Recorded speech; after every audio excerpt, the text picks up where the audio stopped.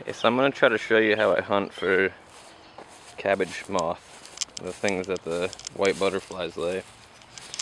I'm going to try to do this on the Nikon, so focus is going to be tough. Now, I saw one, okay, in here.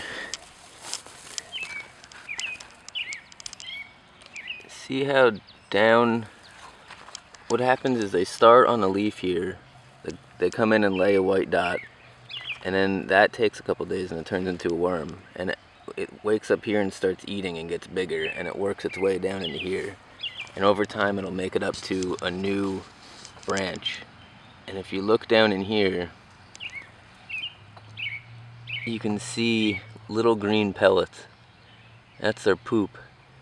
And that means you can kind of get an idea how old it is after a while. That looks like it's actually yesterday's, but that means there's something in here.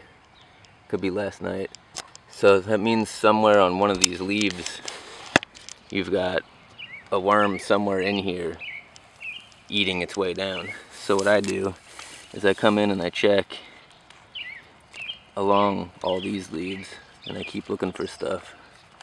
And you'll usually get an idea. You'll see something like this. This means that it was eaten recently, because although this leaf has been here a while, this is all relatively new stuff in here.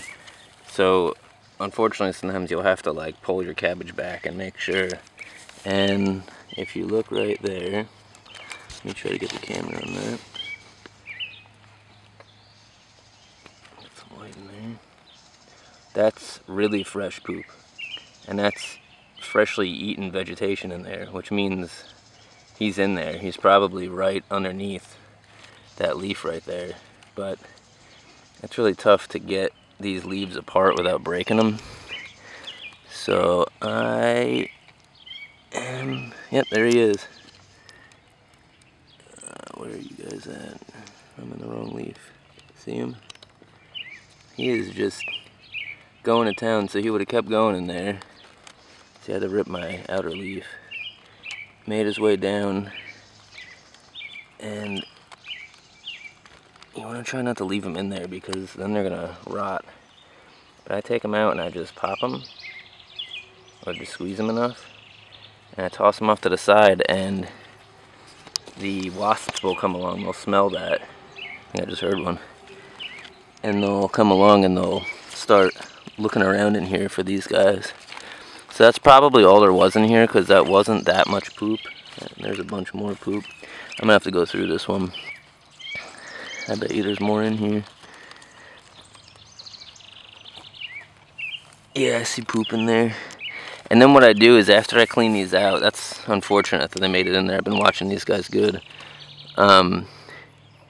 What I do after I get those guys out of there, I get this stuff, I clean that up. Because then I know that the plant's clean, and if I see more of it, that means there's more going on. Of course, once it gets to the cabbage head, it's tough because then it's all inside there. But hopefully that gives you, you know, a better idea of what you're up against. So I keep this mesh on here. I don't know how well you can see it, and I keep, you know, bricks to hold it down, and I got the hoops to hold it away from it. But what I'm finding is anywhere that this mesh touches the leaves, they can come along and I guess get on there well enough that they can land one. And it can be on another plant and they'll work their way over sometimes, I think. And then the other problem is if you have a plant that you didn't notice had one, and the egg makes a worm big enough and switches over to a butterfly, now it's inside here. And it'll sit there and tag all your plants all day long. And you'll come out here and all your plants have been tagged. So the mesh is great, but you do have to keep up on it. And it's so much easier, and I still think it's easier than buying and putting chemicals on here. So I hope that helped.